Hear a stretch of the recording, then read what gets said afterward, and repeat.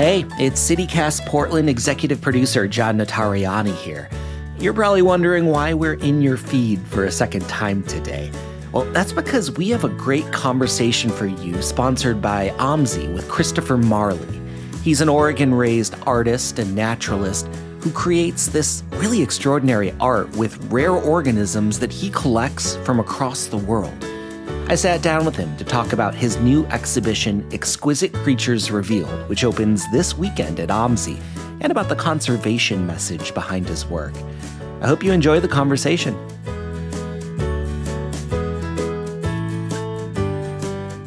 I want to hear a little bit about how you grew up. I know that you grew up in Salem, here in Oregon, and I'm wondering, as a kid, what you saw there that got you interested in both art and the natural world. I think that the art side of it was pretty innate. I don't remember a time when I wasn't trying to draw and paint and create, especially, monsters was really kind of the thing that the only thing I ever really wanted to draw and create were kind of fantastical creatures. But we lived kind of outside of town, and I've always been just horrifically ADHD and still am. And so my parents would, I'd drive them crazy and they'd kick me outside. And for whatever reason, I was enamored with reptiles. Oregon's not the greatest place in the world to live if you're a reptile nut. We don't have as large a variety as a lot of other places do. But I was always out looking for snakes and lizards, and that just kind of kept me outside. And I'm imagining that you would grab them and take them home and scare your parents and the whole... Yeah, my mom was a saint. She let me keep a lot of different things for a little while. And boy, they almost invariably escaped. And so there was really never a time there wasn't some giant snake, either a store-bought exotic or something that was, something that I had caught loose in our house somewhere. And so they would always turn up. In the places you least expect them, yeah. That's right, yep. Did you ever go to OMS as a kid? I did. I remember so well, put my hand on the little ball in your hair, the static electricity ball, and classic, and the big pendulum with the pen and making designs, and I thought it was awesome. How did this interest of a kid exploring the backyard in Oregon, how does that blossom out into this thing where you're traveling everywhere and collecting these specimens and then creating this beautiful work out of it? It's kind of as you can imagine, a convoluted story, but the passion for the natural world, and especially for creatures, never really waned. My passion for art only grew, and I ended up studying graphic design because I couldn't figure out how on earth I was going to make a living just drawing monsters. Got some opportunities to start working in the fashion world. Actually, the fashion world was kind of what paid for my life, and I ended up serving as a missionary in the Atacama Desert in northern Chile for a couple of years, and I had to pay for that, and so my stint in the fashion world paid for that. And so I ended up living and working about 40 countries all over the world. And boy, it was just an opportunity to get knee deep into exotic biomes. Yeah. So okay, you have this childhood fascination with creatures that you've always had. You have this sort of fine art training and this probably like an eye that you got from doing your advertising work of looking at the natural world maybe a little bit differently than your normal biologist might. Exactly. So when did these pieces, these works come out of that collision? Because you're also doing missionary work. You've had like 17 jobs. How did all of that come together? The missionary work ended. I was in 90, so I was 88 to 90. I came home and got back into fashion just to pay for school. And really what happened was I kind of had opportunities to just try new markets over and over again. And I've always I'm a horrible student, and I didn't finish my degree. So I would take a semester here and a semester there, and then that's about all I could take. And I would get back out into different countries and then just try to see what kind of crazy reptiles I could find in those different countries. Mm-hmm. The one thing that I started collecting was insects, because that was the one thing that I could find that were, they were crawling around everywhere. And I was just, as a collector, I just wanted to have something as a representation of each country I'd visited. After about 10 years of traveling around the world, I had a decent little insect collection. And I was living in Los Angeles and still in the fashion world, knowing that this wasn't my career. I mean, it just paid the bills. I didn't have a passion for it. Mm-hmm. I had to keep on breaking open these trunks and showing everyone that visited my apartment in got these Los bugs. Angeles. Hey, look at my bugs. They're kind of shiny. Yeah, exactly. Okay, so you have these crates of bugs, these trunks, these boxes full of bugs. Like when did they start becoming pieces as opposed to just a collection? What happened was I just kind of started breaking them open and positioning them and just try to make something for my apartment that, where people could come over and I could say, hey, look, this kind of represents where I've been. Your friends are saying, Chris is getting even weirder. That's right. Yeah, I had a few friends. And eventually I had enough people say, this is the coolest thing I've ever seen. This could be a career. And I had an opportunity to just rent on a month-to-month basis this little tiny, it must have been 200 square feet on Pier Avenue in Hermosa Beach. And it was just this fabulous location, but it was too small for anyone to use for anything. And I knew the guy who owned it. And so I put up some pieces thinking, I wonder if anybody would ever want to buy my bug art. And we opened that in 99 and ended up being there for 2 years. And it was swamped. We were swamped. And so it funded me being able to kind of retrace my steps, go back to a bunch of different countries, find new countries, and really start to study entomology and just kind of educate myself in ways that I hadn't been able to before. Yeah, well, I want to jump ahead to talking about some of these pieces, and I'm interested in talking about this new exhibit, Exquisite Creatures Revealed. It's opening at OMS later this week. In the broadest sense, someone's walking into this gallery, to this exhibition at the Science Museum. What are people going to see when they walk in? One thing I like to guarantee people, and I feel very confident in this exhibition in particular, is that you will see things you have never seen before. And you will see creatures and probably plants that you did not even know exist. I can guarantee it. The last 25 years, I've gotten really serious about researching and about finding crazy aspects of the natural world that are, not widely known and sometimes are not known to science. I have a studio in Kuala Lumpur, Malaysia as well, and we're affiliated with a camp in Trusmati, which is a beautiful area in Borneo. And I think in the last 5 or 6 years, we've discovered about 300 new species in that one 10-acre camp. Yeah. So it's really incredible. There's so much out there that people have not been able to experience yet. And so that's one thing that I want to promise people. You will see things you've never seen before. Yeah, and you've graduated from bugs at this point, right? Oh, yes. Yeah. Insects are actually, I don't do as very much work with insects anymore. I feel like I really was deep in insects for 10 or 15 years. And now there's just the whole rest of the natural world has been wide open. Really anything but mammals. I don't work with mammals at all. And then anything that is not an invertebrate, like an insect, is something that is reclaimed. So I work with, which means that it died of natural causes or incidental causes, usually in captivity, not always. But it's something that wasn't killed for the art. That's something that's very important to me as well. Like, walk us through a few more actual things that people are going to see when they're sitting in this space. One of the things I'm so excited about is there are 2 Rafflesia specimens in this exhibit. And Rafflesia is the genus of the largest flower in the world. It's called the corpse lily. Oh my gosh. And they are impossible to find because they're a parasite. There's no stem or leaf or roots or anything. There's just a little thread, this parasitic thread that enters into a particular type of vine. Mm-hmm. Actually, there's a number of different species of vine in different parts of Southeast Asia. The problem is they're almost microscopic. You can't see them at all. There's no indication on the vine that they have this parasite in them. But once every 4 to 20 years, they create a giant pod that becomes this huge flower. The flower can be up to 4 feet wide in certain species. Mm-hmm. And they smell like rotting flesh.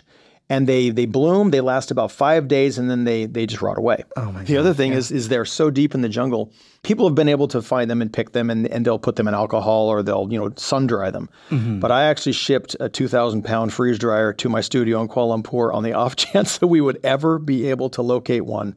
And we got 2 specimens and actually freeze-dried them, and they're very well preserved. So that's one thing that's just really exciting. And there's 650 pieces in the exhibit. So that's one of, 650. and I think it's worth mentioning, it's not going to be like every single one of these is just on a table to look at. You're actually sort of bringing some of your visual language into the way that it's all presented, right? Absolutely. For example, that corpse flower, it's got a really bizarre internal kind of a cone.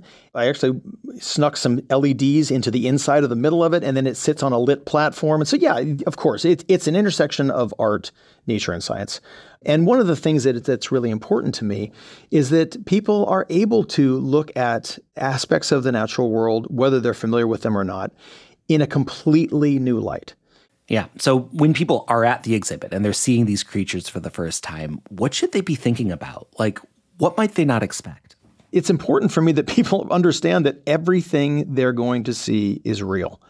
And we tend to think that outrageous iridescence and ridiculously vibrant colors are kind of the denizen of humanity and of technology, but they're not. And so you'll see colors that are hard to believe are actually crawling or flying or swimming around in nature, but everything you see is real. All the colors are completely true to life. You preserved these specimens, but you didn't put any of your advertising sheen on them. That's exactly right. Exactly how they look in nature. Yeah. That's exactly right. So I say true to life rather than completely unretouched, because there is a small percentage of specimens that just will not retain their color with preservation techniques. And so we have to restore color on a few things. And they're never as vibrant when we restore the color as they would be in nature. But everything you see is completely authentic. I'm wondering, when you're designing these things, you're working in your studio in Salem, you have who knows how many bins and boxes and trunks full of creatures at this point. Like, how are you balancing like what you know about the biology of these creatures with like the way that they look when you put them next to each other?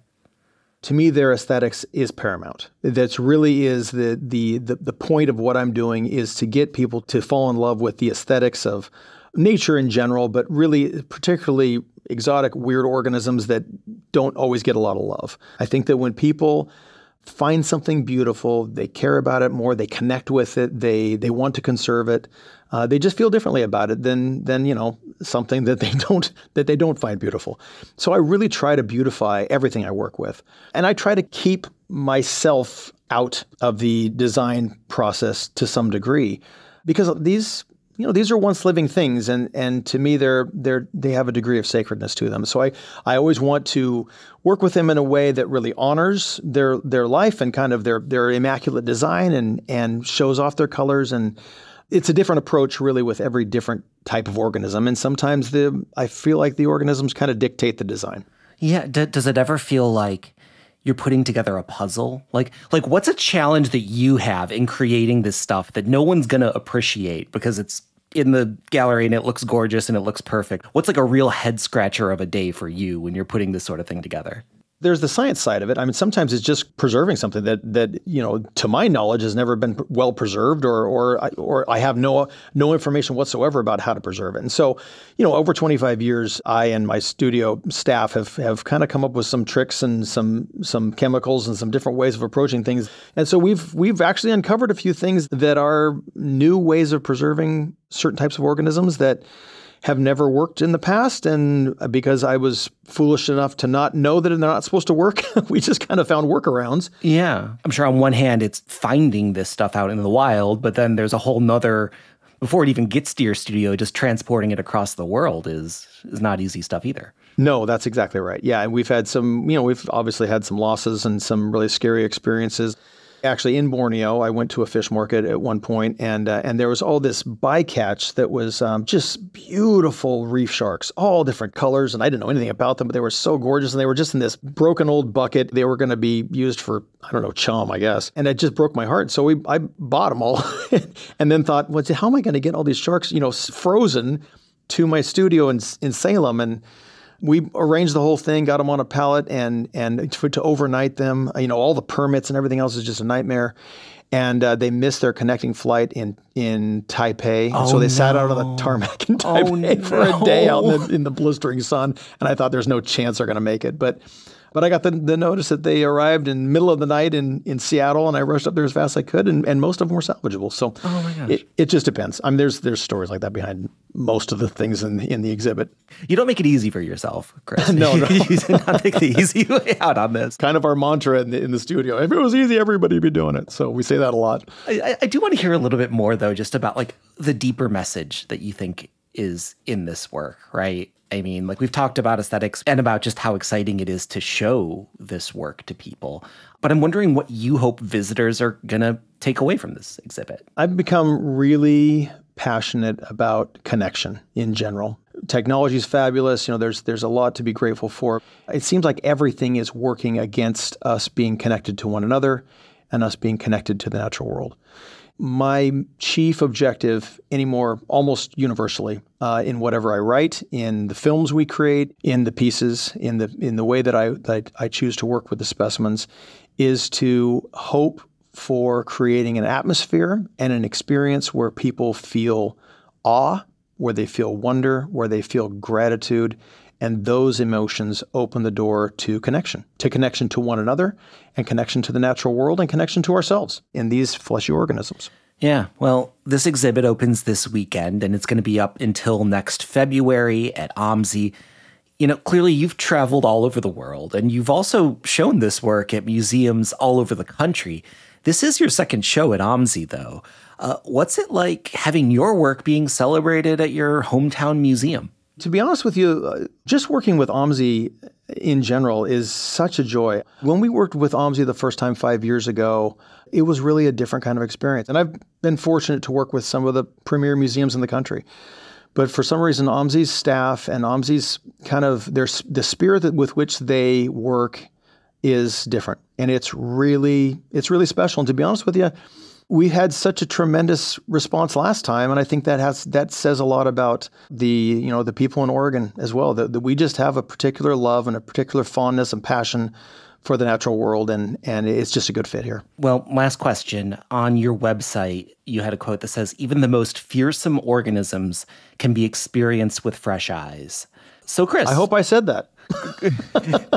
What is the most fearsome organism that people are going to encounter? Boy, it probably would have to be one of the snakes. I've got a 13-foot long king cobra. You're probably not going to survive that bite. There's about a 6-foot long gaboon viper with the longest fangs of any snake in the world, or over 2 inches long. That would be a fatal bite. There's a lot of fatal bites actually possible in these, but I promise they will not be scary. Everything you're going to see will be geometric enough and cleaned up enough and static enough and perfect enough that I think that you'll be able to appreciate the finer aesthetic side of even the most fearsome organisms. Well, Chris, I know between today and when you open, there's a lot of setup that you have to do. So I really appreciate you taking the time, and can't wait to see it. Can't wait to see the exhibit.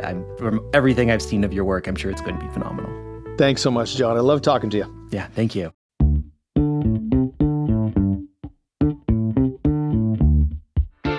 Well, that's all for us today here on CityCast Portland.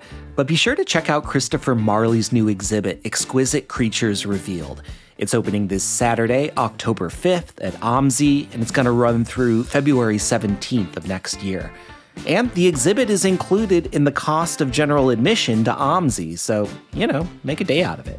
You can find more information and tickets at omsi.edu.